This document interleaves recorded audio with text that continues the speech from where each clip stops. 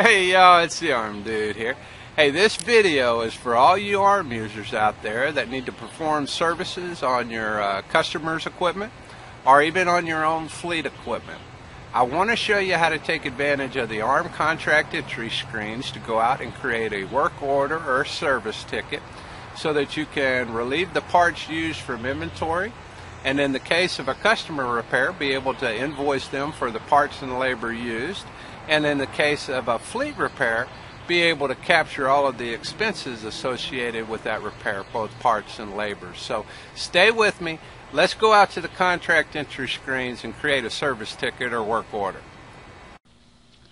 Okay, before we go out and create a work order or a service ticket, let's talk a little bit about contract number prefixes. These can be used in your contract entry screens to segregate your rental orders from your sales orders and service or work orders. Now, in this case, I've created a prefix during the setup process called W, which represents that it's a work order or a service ticket. And below are the default values that I've set. The main thing to draw attention here is that this is a sale activity and it's just a standard order. Let's jump over into the contract entry screens and see how this prefix comes into play, and let's create a service ticket for one of our customers. First thing, if I was creating a new rental contract, I would just click on the next contract number icon. In this case, since this is going to be a work order, I'm going to type in the W. That's that prefix that I showed you just a minute ago. And now we're going to hit the next contract number, and that finishes populating out my contract numbering field using the numbering scheme set up during the setup process. And you'll see that it's established my defaults, it's a sale, and it's a standard order. Now in this case, I would go in and tell it the customer that I was doing the repair for, or in this example I'm going to do a repair on one of our own pieces of equipment. This is a part of our fleet. So I have an account out here called House Repairs, and this is a house account that I've set up a 100% discount so that I'm not creating any receivables, but I am going to want to capture the cost associated with the repair so that that'll be available to me in my equipment usage and maintenance screens. Now what I need to do is tell it the piece of equipment that I'm going to work on, and since we have our fleet set up in equipment usage maintenance, I'm going to go out and say we're going to work on this Bobcat skid steer loader number 1030. Okay, so now I've represented the piece of equipment that I'm working on. Now what I need to do is come over here to the Lines tab, and this is where I'm going to capture all of my parts and labor. First off, let's say we needed to use a part, and for demo examples I'm just going to grab a piece of inventory here and say I needed 3 of these cross braces. And you'll notice that when I finished completing that line, it popped me down here to this portion of the screen, and I have a highlighted section by cost code, and this is where I'm going to categorize what type of expense this is. Again, we're going to capture that in our equipment usage screens. In this case, that is parts.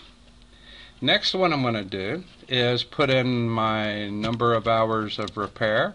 And in this case I have a charge code called fleet repair so that I can report on that later and see how many hours I'm spending working on internal equipment. And I'm going to tab over and say I need 2 hours of those charges. And again, it pops me down here. I need to categorize the cost code, and I'll say this is labor. Now I could go ahead and put a comment here and describe the repair. Okay. Now I'd repeat this for every entry that I had. If I had multiple parts or multiple labor entries, I would go ahead and continue that process, each time being required to categorize the type of expense that I'm capturing.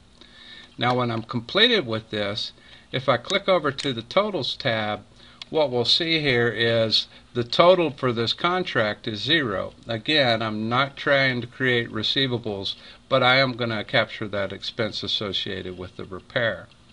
Now, I'm going to go ahead and ship this contract out and invoice it through the process, and then bring you back into the equipment usage screen so that you can see how this gets updated over there.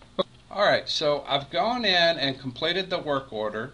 I've invoiced it out, and I've done all of my postings. Let's see in the equipment usage maintenance screens how that information is provided back to me. What you're looking at right now is the equipment usage maintenance screen. I'm looking at the specific unit that we perform this repair on. And down in this section of the screen, you'll notice that I have labor, parts, and the acquisition cost.